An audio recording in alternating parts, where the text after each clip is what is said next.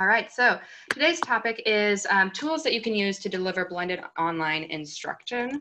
And I will be your main presenter. My name is Rachel McBane. I am a teacher mentor here at Graduation Alliance. April Barton and Dawn Kuhlman have also contributed to this presentation. They are online teachers with us and have extensive curriculum development experience as well. So they're excellent resources for some of the Q&A that we'll have at the end. And any of the tidbits as we go along here. Today, we're going to talk about identifying the types of learning that are best suited for asynchronous and synchronous delivery methods. So that live time that you have students on a platform with you, and when they're away from you, where is the learning going to happen and how?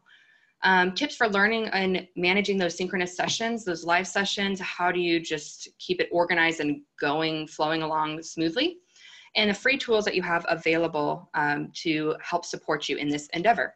At the end, we will have a Q&A with our online teachers, and then we will actually also have a secondary session I will talk more about at the end, but there will be an open office hour period where if you have specific questions about tech, curriculum, or working with students or teachers online, we will have some resources available for you there, so stay tuned. To jump right into this, really it's about framing some of those questions that relate to the big picture. Before you can really jump straight into online learning and have a successful go at it, you really want to start with some of these questions that are going to help frame your intentions. The first ones are just, what is your learning target? What are you hoping your students are going to get out of these lessons? Does a student need to actually learn something new, or do they need to demonstrate that they have learned something already? So it's this twofold performance outcome. And then what should the student be able to do after the interaction? And that interaction can be either with you in real time, or it can be the student interacting with the learning material. But it's what are you wanting the student to be able to accomplish when you turn them loose at the end of the day? So using these questions to frame your decision-making in that big picture reality is what's going to help you get going on this. Talking about asynchronous versus synchronous, I'm just throwing those words around. I want to do this chart here and break down what these words really even mean in terms of the context of the classroom. The asynchronous is really that time the student spends either away from you, away from the computer even maybe. It's the time that the student is spending doing independent work that is not bound by the time and space of either the classroom building or even that online computer time. There are different types of learning that can take place with that delivery. And that's where this chart lays out some of those opportunities for how it's beneficial, how you might use it, and some of those specific examples. Synchronous, on the other hand, it's what we're doing here right now. It's that time that you have your students available to you. It's not quite face-to-face, but close enough. And you're able to do maybe some teacher facilitated lessons. You're having those class discussions in more of that open forum in real time. And both of them do have value and a place in learning. It's a matter of just identifying how and why you're going to use them. So this chart will be available. We are recording these slides and you can look back at it for more specific examples. But I wanted to start with just laying out some of this broken down so that it can guide the rest of our discussion today. Okay, so now I want to do a bit of an icebreaker with all of you and just ask you some of these questions that are probably swirling around in your brain and in relation to this discussion. What factors are influencing how you will choose the methods for delivering your content, whether it's asynchronous or synchronous or both? And then which of those factors do you find to be the most challenging? Go ahead and just type your answers in the chat. We'll wait a little bit for people to shout them out in here, textually. And then hopefully this presentation will help you get some more solid ideas to help guide that thinking. Okay, so we have the one factor influencing is just connecting with students online. The most challenging is too many choices. That's fair. There are a lot of tools and a lot of options. Learning targets, instruction for special education, whether it's project-based or not. Lots of good answers here. Ease of access, technology. Wow, Lots and lots here. Oh, this is a good one. Math is hard to teach in person. Can't imagine teaching online. April is our resident math teacher, and she has some tools that might really, really help you with accomplishing, connecting that learning with the students. Engaging ways for second graders to stay tuned in, online physical education. Lots of answers revolve around technology, whether it's a variety of access or just the sheer volume of it. There are so many tools out there, and a lot of them are free right now, so it's probably a little overwhelming trying to decide which ones to even use. We will lay out some tools, and we do have them broken down by categories on how you can use them. So hopefully that will help cut down on if you're feeling overwhelmed by just what do you even start with. That can give you some grounding information. Students being able to learn at home, the time difference, how long they should spend. Lots of good answers in here, okay? So this presentation will hopefully address at least some of these topics that you have shared. And then remember, like I mentioned at the beginning of this presentation, at the very end, there will be some open office hour time. So maybe in small groups, there can be some brainstorming, sharing resources, and working with some of our leadership team that can help provide some guidance on what we've found works and even doesn't work.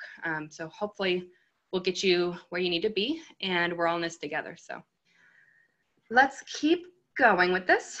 Thank you so much for sharing all of those factors and your own challenges, because they are very valuable and very real. We're all kind of in the same boat, and figuring out how to guide switching from brick and mortar to online overnight is not a small feat. So we recognize that.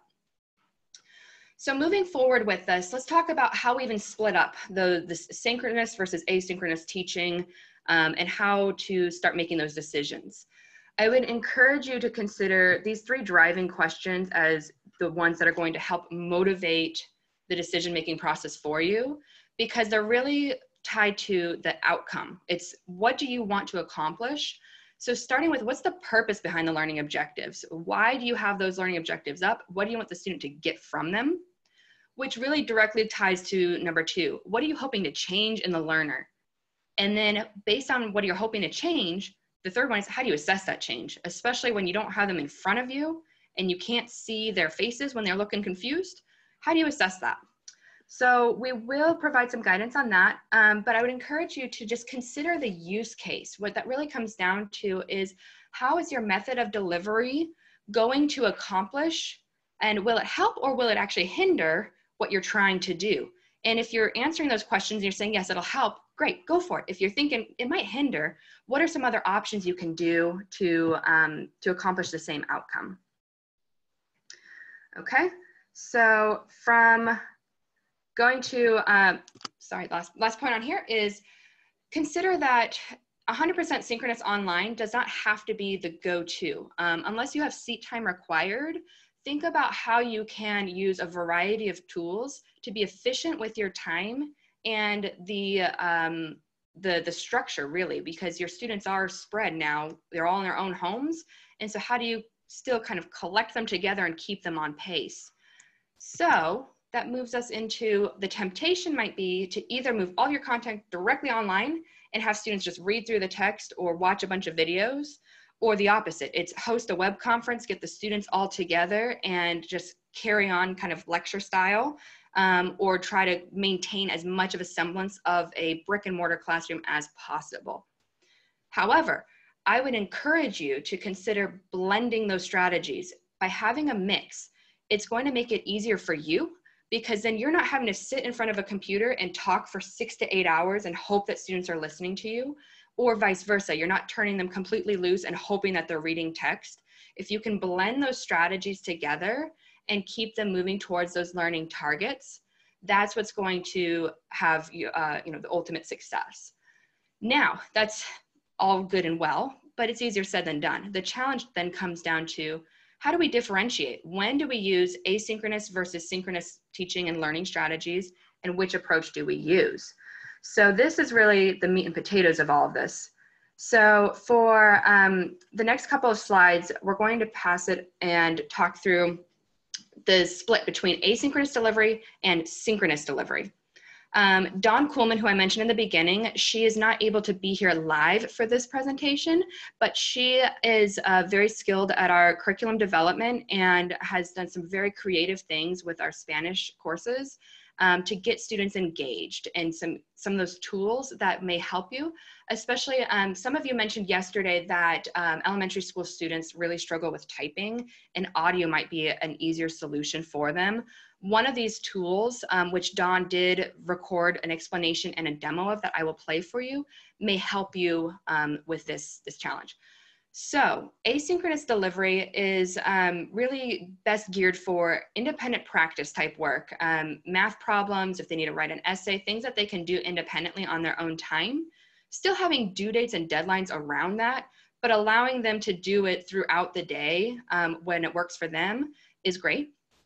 Any kind of discussion board that can be video or text or audio where students are recording themselves and responding to their peers, that can be done asynchronously, and even peer review. That one, you have more options. Peer review, you can do asynchronously, where you could say students have to submit their drafts to a discussion board, and over the next couple of days, they need to find a peer draft, download it, leave some constructive critique, and then share it back to their peer. Or it could be done synchronously in pairs. So there are options here, okay? I am seeing some chat messages, so I want to check that before playing our video and see if we're all caught up. Okay. Looks like a little bit of group brainstorm, so no questions or comments specific to this quite yet. So let's take a look at Screencastify and Vocaroo.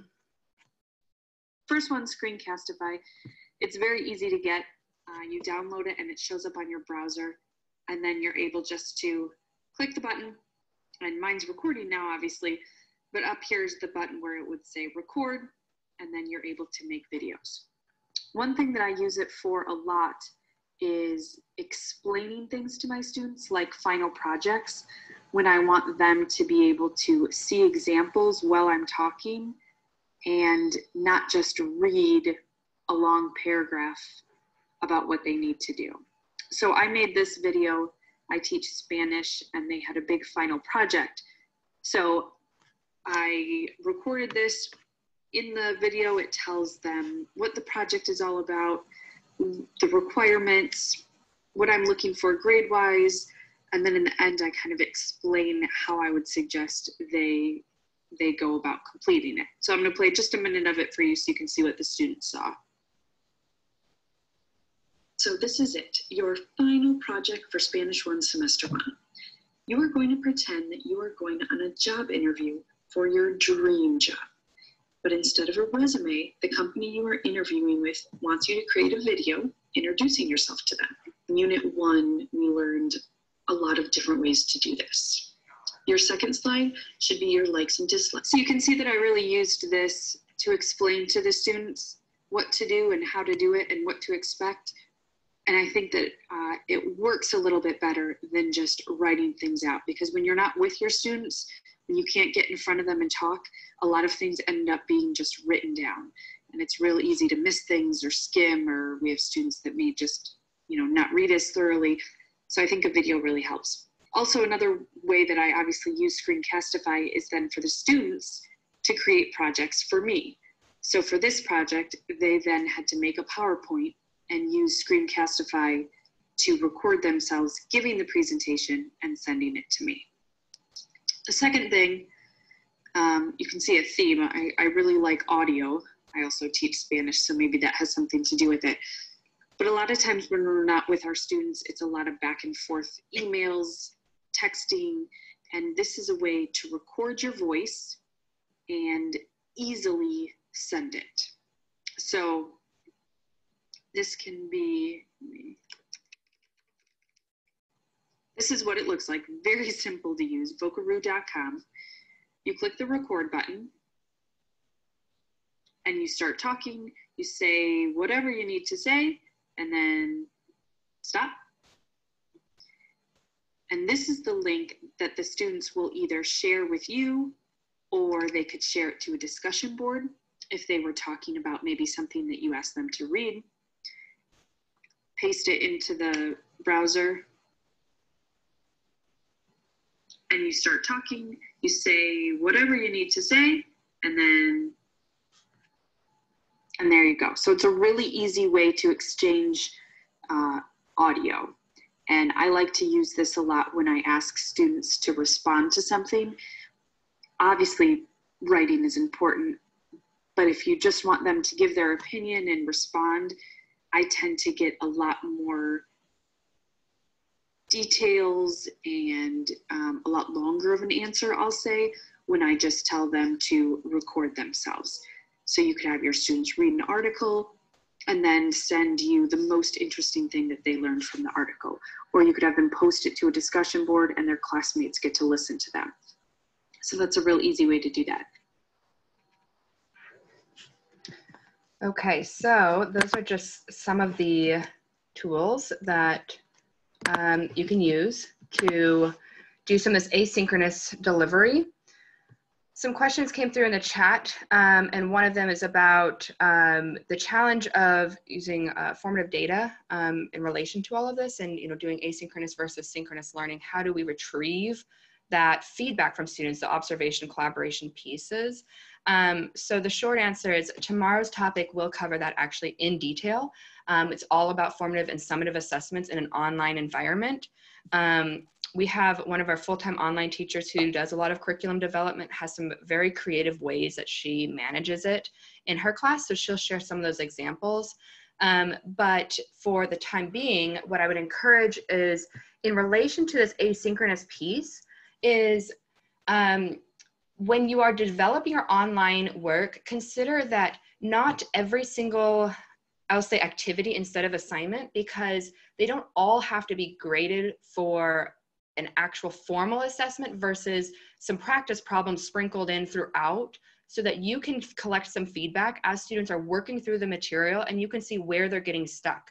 If they're doing, let's say, a math unit and they're doing practice problems, going through some lesson pages, whether it's done through lecture style or you've sent them home with some practice text, if you can get those practice problem responses and see, maybe the first 3 problems, the majority of the class is doing great, and then they all hit a wall at problem number 4, what's going wrong at that point?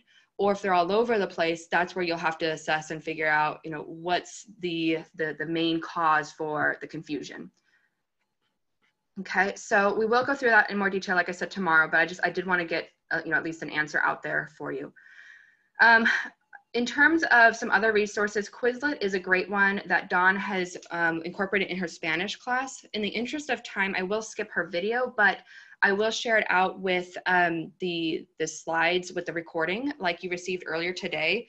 The recording of this webinar will include these videos and a handout that summarizes all the tools we've talked about, links to them, and ideas for how you can use them. So you will have a reference guide instead of just trying to absorb what I'm saying to you and just taking and running with it.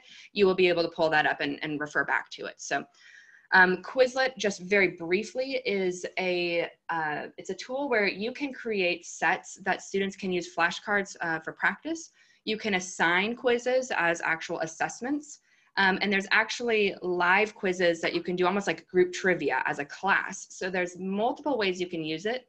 And students can even create their own flashcards. So there's quite a variety, and Dawn does talk through some ideas for it. So I would encourage you to look through that, but we will move on for the time being. So we just covered asynchronous delivery methods. I'm going to turn the mic to April Barton here, our resident math teacher, to talk about synchronous delivery. She has some very helpful tools that she's going to demo as well. Yeah, stop sharing your screen and I will share mine. I'm not going to make my slides full screen because I'm going to be moving away from the slides in a minute. And just to double check, can people actually hear me? Make sure the sound did transfer over. Okay, thank you. So we're going to talk about synchronous delivery. I do a lot of online tutoring sessions with students as part of my job. I might be able to turn my microphone volume up, and I will also try just putting it closer. Is that any better? Okay, I moved it closer to my mouth.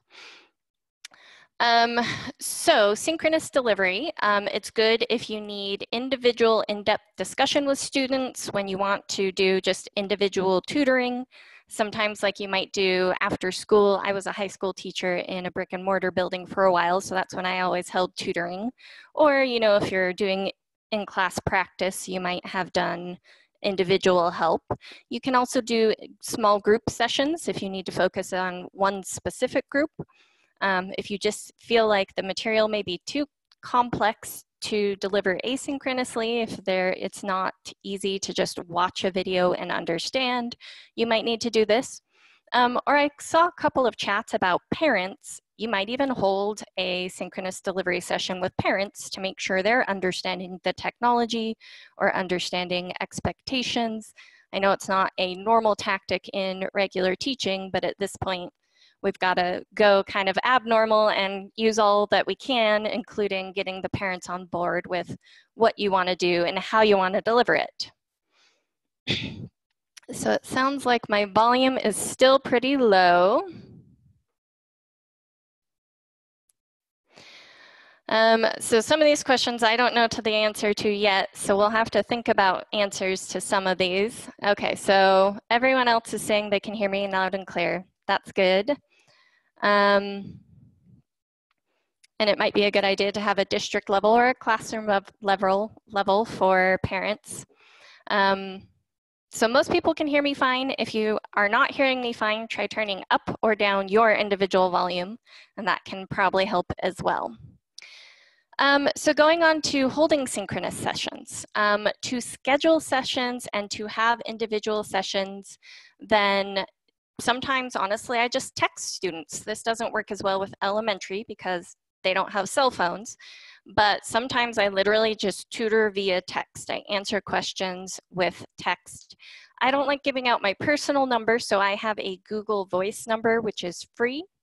And that's what I give out. And then I can also work on my computer and type my text messages, which is a little bit quicker. I'm a little bit slow when I text on my phone. Depending on the level of technology a student might be comfortable with, sometimes I do a phone call with an online whiteboard.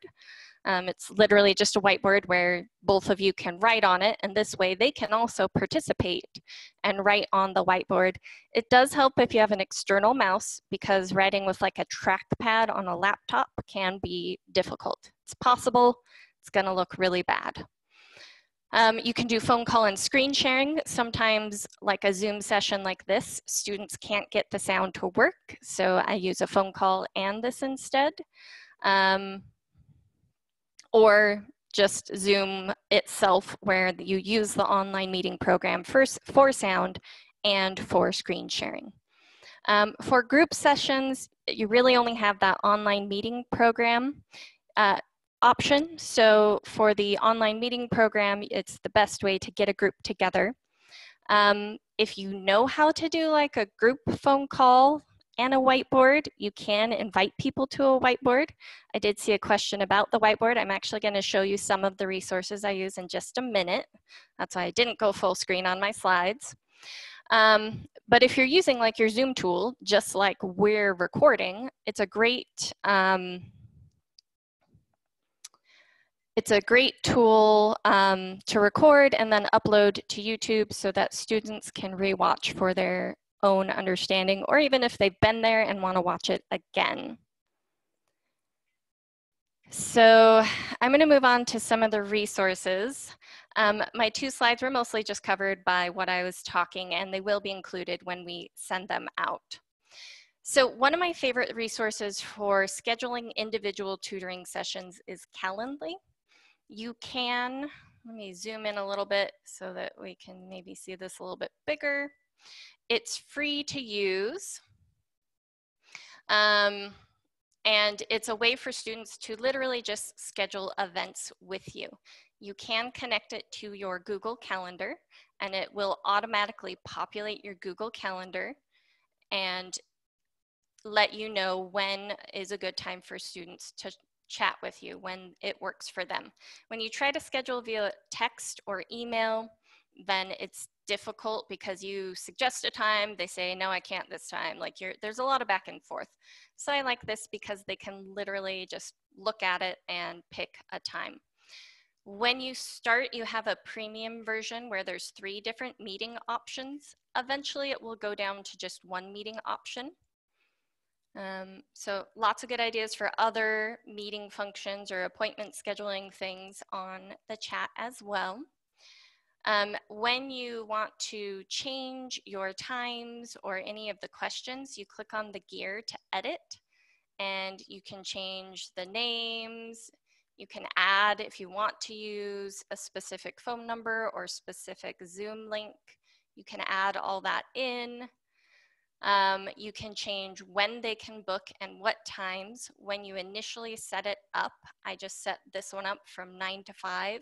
You can build into your calendar when you're available. And you can even change down below some questions, you know, not just their name and email, but you can add new questions of what do you want to talk about? How should I contact you? So it's a great feature. What they will see is this. You give them the link. I selected that 15-minute meeting link, so it's just that setup. You can't pick 30 or 60 if you select that specific link. They select a day, they select the time zone, and they select an individual time, and then they just fill out their data, and it automatically will populate on your calendar. For the whiteboard, there's a lot of those out there as well. My favorite has been a web whiteboard. It's literally called a web whiteboard.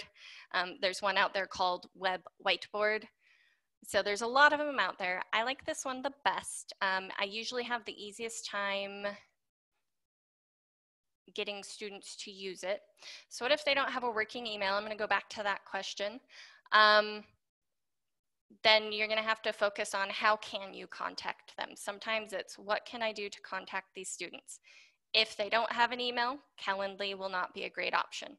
Maybe texting parents, maybe sending parents the Calendly link to schedule it. So you've just got to be flexible and look through what can I do to contact these students. And usually for students who are too young to have an email or something, it's working through their parents or having their parents set them up an email. So back to the whiteboard. On the whiteboard, to get a link out, you could copy it from the top, or you can just hit collaborate and copy the link. And I'm going to just pop this into the chat. If anyone wants to join me, you'll see when you join, you have to click Join Shared Board, and it'll make you type in your name. And there's actually a chat feature, or no, it just, sorry, not a chat feature, but it does just populate with who is here. So you can join and have multiple people in the room at once and multiple people writing things down. I am a math teacher, so I'm used to writing math equations in these. And you can just write it out. If you don't have a screen sharing, they can join this without a screen sharing tool and still be seeing what you're writing.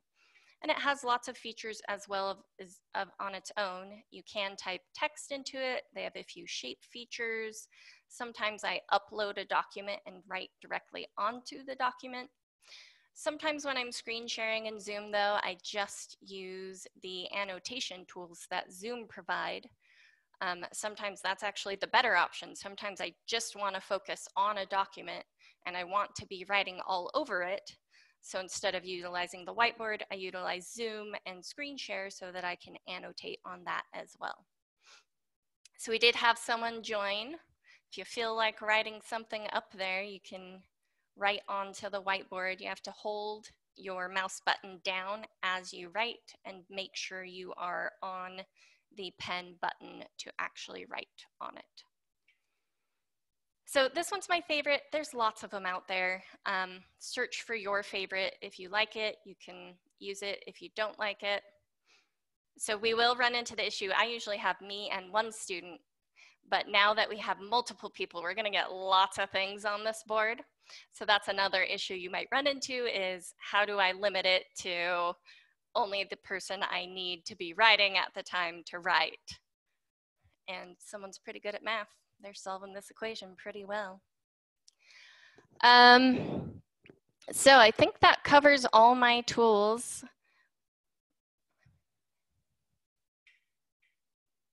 I guess you could use a whiteboard for asynchronous testing. You could have a student write something out, but they can do other things. Oh,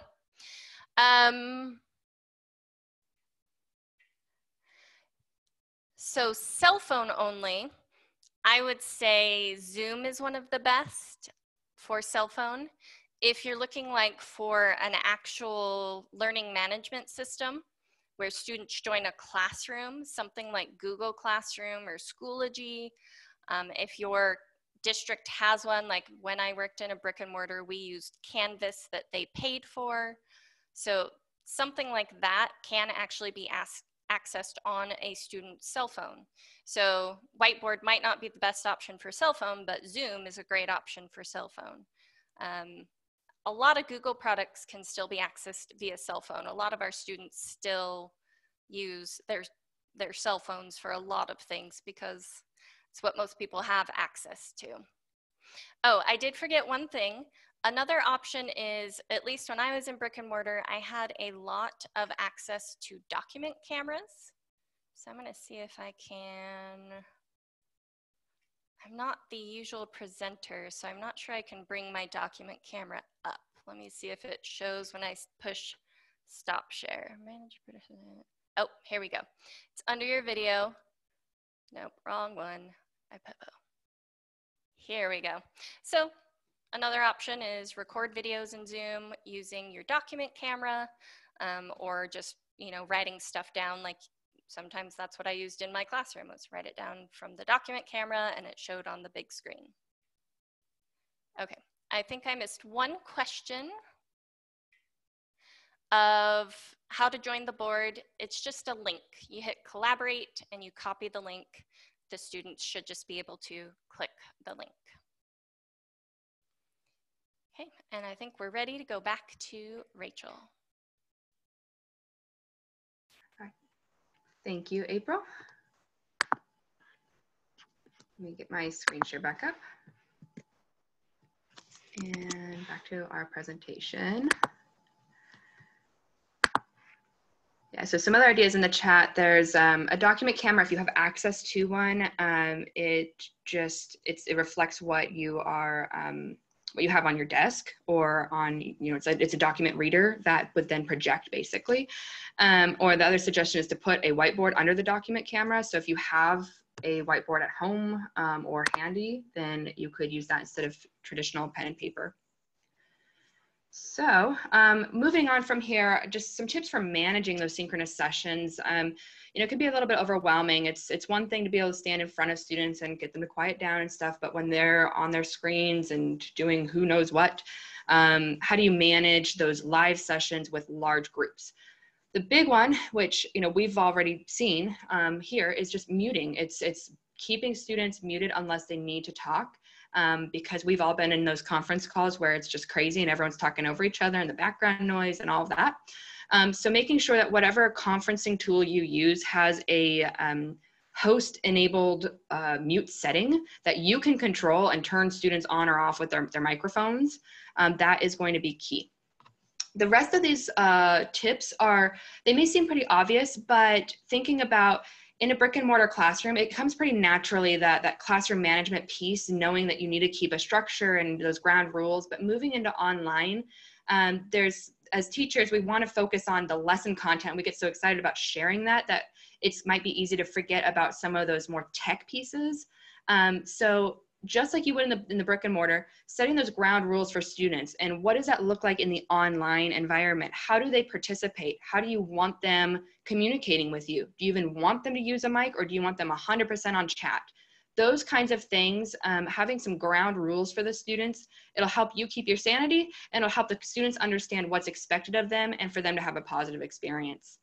If you have a group session, if you're not doing one focused lesson, but you're trying to help multiple students, maybe doing some math tutoring, for example, if you have a web conferencing tool that has breakout rooms, Zoom is one of them, you can actually split students up. And this is basically a virtual desk space. And we call it hover, don't park. So you spend time with each student, but it's not consistent spending 10, 15 minutes with a student and then not being able to get to the rest of your class. It's you get a student started on the problem or whatever they're stuck on, move on to another student, get second student started, then go back to that first one and check on their progress. It's keeping them moving and keeping a flow going. And then the last piece is it's really that battle of time that we all experience, is that giving appropriate wait time, giving appropriate work time, but without losing the students, giving them too long so they get distracted, but still giving them enough time to process, think, and apply while still sticking to that agenda. So it's easy, sometimes tangents come up, and falling into those black holes is kind of a danger. So keeping to that calendar that you have scheduled for, if you have a synchronous session and you have just a certain amount of time planned, sticking with that is going to help you. Some of the free tools that can help you out. This is just a summary. Like I said, there is a handout that does explain which tools are useful for which delivery method with some suggestions and links. But for synchronous tools, pretty much anything in the Google suite, you have Google Classroom, Google Meet, or Hangouts, so you may have heard of it called either or. Calendly that April demonstrated, and web whiteboards you can do at the same time sharing with students. Start Meeting or Zoom. And then for asynchronous, you would need some kind of recording technology if you wanted to send out videos, maybe some mini lectures or something to your students. Screencast-O-Matic and Screencastify are both very easy to use. You can record yourself, download your videos, upload them to YouTube, and just push out a link to your students. I talked about Quizlet. That's the assessment tool or flashcard review option. TED Ed, which has short videos with assessments already built at the end of some of those videos that you can share out. And then SoftChalk is a lesson editor tool that is free right now as well for cloud. So these are all ways that you students. Okay. So some final takeaways from all of this is that while there are a lot of options, and like many of you said, that's just kind of an overwhelming piece of all this, is which options do I even start with? Just go back to those main questions from the beginning of what am I trying to accomplish with my students? And once you have that built out and have the big picture, it's how do I get there? What tools are going to get me from A to B and show that my students have some learning? So blending those synchronous and asynchronous elements will really help you do that. It gives variety. You can maintain your clear expectations, and then also just allowing students opportunities to learn away from the computer. It doesn't have to be completely away from the computer, but it can also just be in their own space. It's away from these live platforms. But it could also be something as simple as, for a science lesson, have them go in the backyard, collect some data, and then come back and report on it. There are some options to get them away from staring at a computer screen for 8 hours a day. So I would encourage you to use some of these tools and come up with some variety to keep students motivated. Especially I saw in the chat earlier, there was some comment about students are very hands-on and keeping them engaged, keeping them moving. That variety will help with the engagement piece. So that brings us to our Q&A. I did see some questions popping up in the chat, so let's go back to those. I'm going to try to address the questions that are specific to the content that we've covered so far. And then remember that we are going to switch to the open office hours in just a few minutes here. Okay. Looking back at the chat here. Any strategies for increasing participation? Yes, so one of the participants shared some ideas on increasing participation. Getting students involved, it's also about that accountability piece, which unfortunately there's not a magic recipe that will guarantee success. It's trying those different outreach methods. So like April suggested, between Calendly and texting and using supporters, finding who is going to help that student stay motivated. Sometimes it's a parent, sometimes it's a big brother. Sometimes it's a matter of asking that student, like who in your life is going to keep you on track if you struggle with your, keeping yourself going. And then, is it okay if I contact your brother about your schoolwork? And just using the people that have access to that student to help you.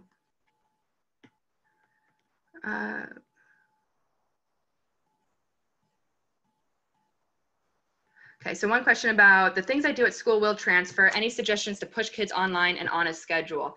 Part of it is just, it's asking them, what are you doing with your day, and getting them to create their own schedule. Part of it is that those asynchronous elements, giving students the freedom to choose, but also maintaining that clear expectation. You need to do something during the day. It's okay if it's not at 8 a.m., but if it's 10 a.m., you're gonna have, solid work time, then that's when you need to be working.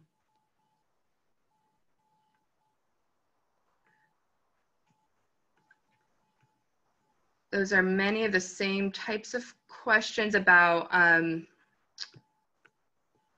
getting students engaged and getting them online. Okay. So the last question, can you show us how to mute all students and prevent them from sharing the screen, or is that a different webinar? So Jean, it depends on which web conferencing you're using.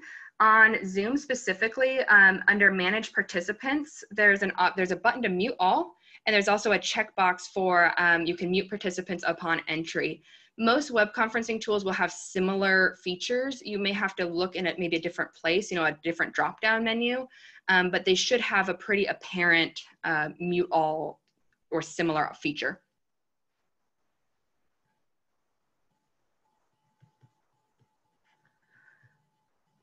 All right. So I want to, April, if you can unmute and chime in on this too. One of these questions, how do you suggest we help 140 plus kids a day? Push is a pun, push is used for notifications. I love puns actually, so that was a good add-on. But April, can you talk about how you manage, your population and motivating those students to really connect?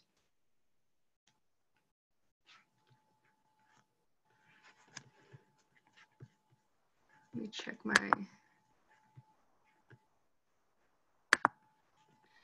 Helps if I unmute myself. Sorry about that.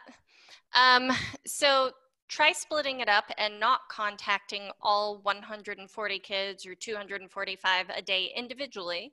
You can send out group messages. If you're going to send a group email, make sure to blind carbon copy so students' privacy is preserved. Or I saw someone suggest Remind 101 earlier. You can send out group messages that way.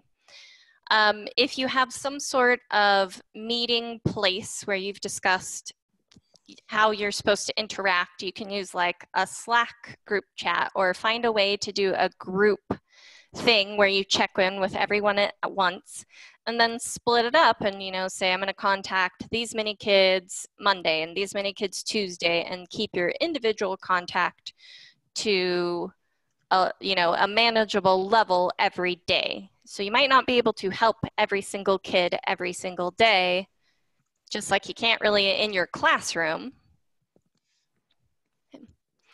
Also, to address more increased participation, you can try incorporating things kids like to do. Elementary students, they love Minecraft, so somehow incorporate that into a lesson. All kids love TikTok right now, where they create these little viral videos. So have that incorporated somehow. I could see that be incorporated into like fitness. You could try that. If you were to have a kid run their own Zoom, I would make them like a co-host. Technically, I'm not logged into like the host account. They just created or made me a co-host so I could present. Feasibility depends on your age group and their level of comfort with technology, but it is a great idea, and you'd have to try it out and see how it worked. Sometimes it might fail, sometimes it might work. What has been your favorite snack? Your favorite show to watch? Bring your class day on Zoom. And then a question, school appropriate lessons. Could you be a little more detailed? I'm not sure what you're meaning by that. I would say my favorite snack, by the way, is the white puff Cheetos. Those are pretty good. Any questions you want to take, Rachel? Yeah, so Lauren, it looks like it was a follow-up to Tom. So kind of keeping some control. So just like April said, it depends on your age group and maybe also a little bit of level of trust with, giving the students to present, but that is also very powerful learning opportunities. So, the student presenting would obviously have to be comfortable with the material, and it gives the students a chance to learn from their peers. And peer learning, it's different, even though it's not it's still kind of that teacher feeling. It's not that level, that person of authority, and it brings it down to the student's level. So the short answer, I would say yes to that, but it would also be, considering the content of the material and how it relates to, standards and such. Questions about liability with using TikTok, things like that, that's going to depend on, your school and district and what their, privacy requirements might be and how they feel about social media, and, how it's controlled and, who has access to the accounts and things like that. And you could also say there's consequences for presenting inappropriate things, set guidelines of what is appropriate for your classroom and have consequences if they do something that's not appropriate. Yeah.